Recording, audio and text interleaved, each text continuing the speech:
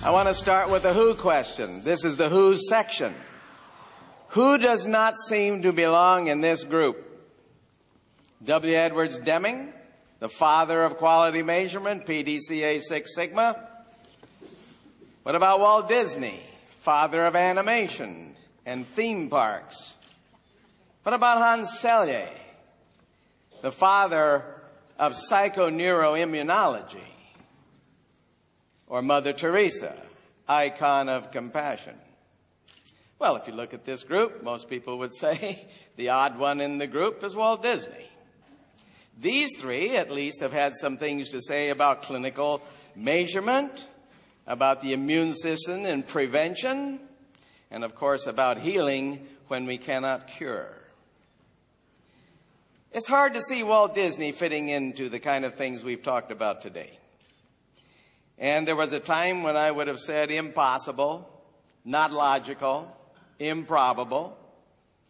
But you see, innovation is making connections that are unusual connections for most people. Two economists wrote a book called The Experience Economy. In this book, they said that instead of three sectors of the economy, like we are used to, commodities, goods, and services, there's actually four sectors. Now, of course, when I was in the hospital business in the 1980s, we saw ourselves, a new frontier was service excellence. And we were going to learn from all the service industries how to have great service. And the way we went about it, of course, was to take all of their scripts and standardize them for our staff and tell them, this is what you say, introduce yourself, smile, tell the patient why you're here and what you're going to do. And when you leave the room, you say, is there anything else I can do for you? Just like a waitress. That was my thinking. But then I read this book, and there was a shift that took place, because this book said that there's a whole nother sector completely different than service. And it's when you buy essentially an emotional experience. Nobody comes out of a movie and talks about the service they got. Nobody comes out of Disneyland and talks about the service they got. They talk about the experience they had. And after today, I would say to you, nobody will come out of here talking about the service they got, but most of us will talk about the experience we had. That's completely different. Service is labor done for me I would otherwise do for myself. Clean my own house. Paint the house, change the oil in my car, cook me some food. But an experience is quite different. And of course, in this book, which really grabbed me, was Walt Disney, the quintessential example of the service economy, according to these two economists. Well, I got to thinking about it. And I got to thinking, now, we're not in the entertainment business, so that doesn't quite fit. But then it began to dawn on me that not all experiences are fun. Theater is about not only the things that make us laugh and have fun. What else is theater about? If it's about the entire human experience, then it also has tragedy. Tom Hanks, as Woody in the movie Toy Story, was certainly entertaining. But Tom Hanks dying of AIDS in what movie? Philadelphia. That was not entertaining. This E word is not entertainment, it is experience. Could I say that I had a profound experience watching Tom Hanks with AIDS? Yes, it's an experience. Could I also say I had a great experience watching Tom Hanks or listening to his voice in the little character Woody in Toy Story? Vastly different experiences, but I believe that, like Simon Sinek said today, that in the 80s, we were like this. And then we began to diverge into the service economy. And we thought patient satisfaction and patient satisfaction scores and all of those things would lead us to the same things that service does in the service industry. And I began to see something is vastly missing from the service industry when it comes to the bedside of a patient. And I decided that the breakthrough that we talked about earlier, although small, some people will say, oh, the difference is insignificant. But wait a minute. I thought today we just said that when your routine changes even slightly, it can have a profound impact on your thinking, on your behaving. And when your thinking and behavior changes, you get a different world. So let's look at this. Are we in the same sector as Disney, only offering a different experience? Well, Disney is in the business of meeting the emotional needs of a family to have fun together. Well, that's not us.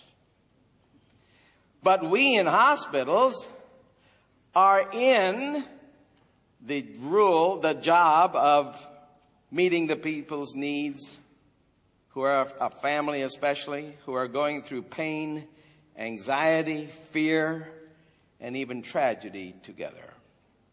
So we could say that a hospital without compassion that meets the needs of those in pain would be like a trip to Disney that was no fun. Deming said something that most people who quote Deming never quote. When most people quote Deming, they say if you can't measure it, you can't improve it. And yet Deming also said the most important figures for management are unknown and unknowable. And he goes on to give the example of how do you measure the multiplying effect of going from good to great in a patient's perceptions. How do you measure that? The multiplying effect of that. And yet that could be the single greatest thing we could focus on, next to safety.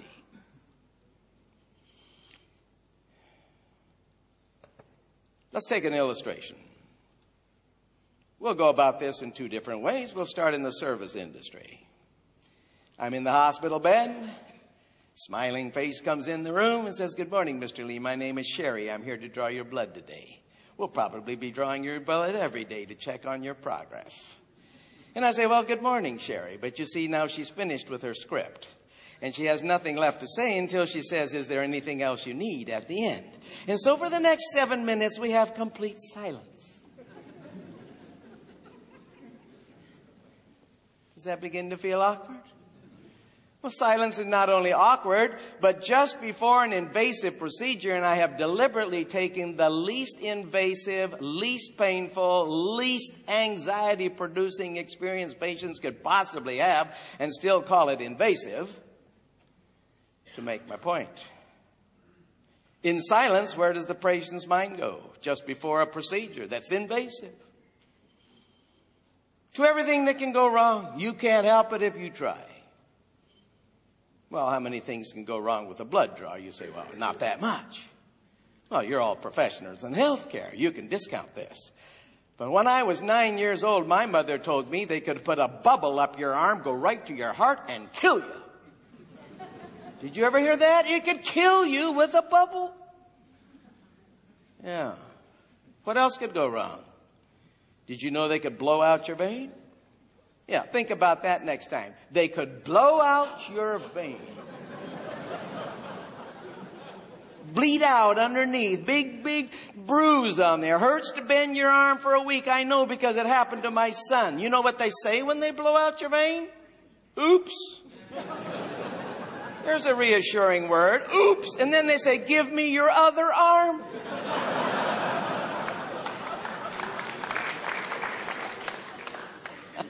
I want to say, "Bring me another phlebotomist." Well, if I'm having all these thoughts, oh, by the way, how many sticks? There's one that you worry about. Ow, ow, ow, ow, ow. Yeah. If I'm having these kind of thoughts, what happens to my heart rate? Goes up. What happens to my blood pressure? Goes up. When your heart rate and blood pressure goes up, what happens to your pain threshold? Goes down. everything hurts more than it should. So when she puts that little bicycle inner tube or whatever it is around my arm and tights a knot in there, she catches some of my skin and it hurts. And I look down there and I think, you know what? If you can't see the skin in the knot, how will you ever find my vein? We're talking patient perceptions. I look at her face when she's looking for a vein. It has a frown on it. What does a frown tell you when somebody's looking for something? Well, it means they can't find it. So imagine my surprise when she pulls up the needle and she starts to think, I want to say, hold it. I could get you a vein. Let me pump this out for you. There, quick. Of course, I don't do that. It's not very manly. This is more of the manly pose. Help yourself. There's my arm. I'm brave. I can take anything. Put 2 or 3 bubbles up there. I'll show you I can take it. Yeah, blow it out. You try that on me. I can take anything. 17 sticks. No problem. Of course, I'm like this, and my pain threshold is way down here. And when she puts the needle in, ew, how big a needle is that? I look. She got it. First stick. How lucky was that? Now, if you draw blood, do you want to be thought of as lucky or good? Patient perceptions. Nothing about her made me think that she would ever get that vein except by pure luck. Of course, I'm glad. She stands up and her script kicks in and she says, now then, Mr. Lee, is there anything else I can do for you? And I say, no, thank you, Sherry. Do you really have to put me through this again tomorrow? I'm afraid you do, Mr. Lee. And she's out the door and down the hall. In any way you can measure what she did, it was perfect. Perfect clinically, perfect for service, perfect for courtesy. But was she great? You can't improve on it. And you can't ask the patient how to improve it because the patient doesn't know. Good morning, Mr. Lee. My name is Sherry. I'm here to draw your blood today. And I say, well, good morning, Sherry. She says, by the way, do you live around here or are you from out of town? I said, well, no, I live around here. I raised 2 kids here. You see, she sensed that I was a little tense. And she decides to distract me. I don't know what she might say, but I tell her about my 2 kids a little bit. Son's a Macintosh computer technician. My daughter's an artist. And while I'm telling her this, she's already put a tourniquet around my arm and pinched some of my skin. But did I notice? Not much. I'm trying to tell about my kids. She starts feeling for a vein and I get focused real fast. My heart rate starts to do this. And I think, oh, here it comes. And she looks up and says, by the way, you have a nice vein here, Mr. Lee. I should have no trouble with this one. What did that do to my heart rate?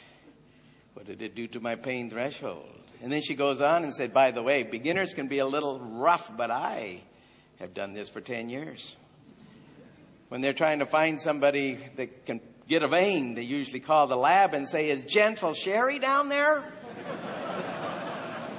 And I say, they call you Gentle Sherry?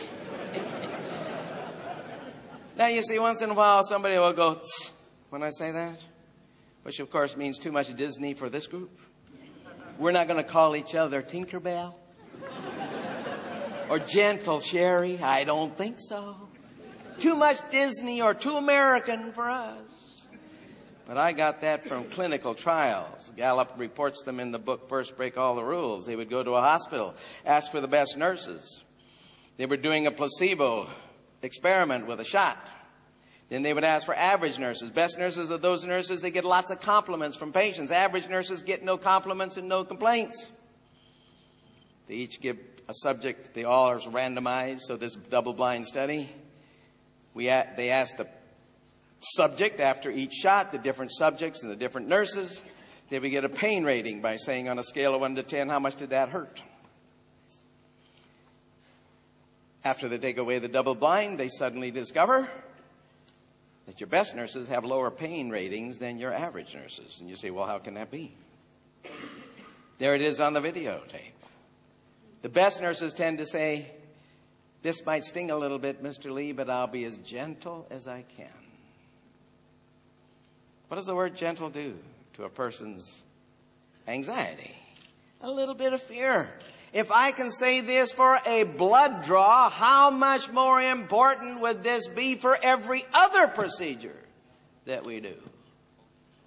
But it are the passionate, compassionate, caring people that do this because it has to be done from the heart. You can't fake it.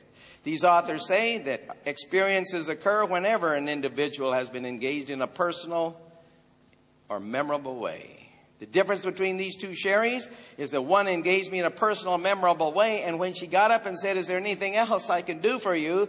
I will say, not right now, but if I have to have my blood drawn tomorrow, will you please be the one who comes back?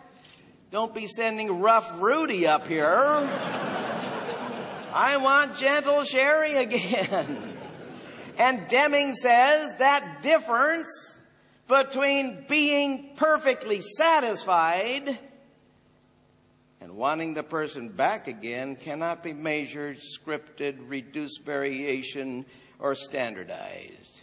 It comes only from the heart. It can be physical, emotional. Hans Strelja pointed out that compassion can actually affect the immune system if you believe compassion can reduce stress in a patient. Mother Teresa said, we can do no great thing. We can only do small things with great love. Thank you very much.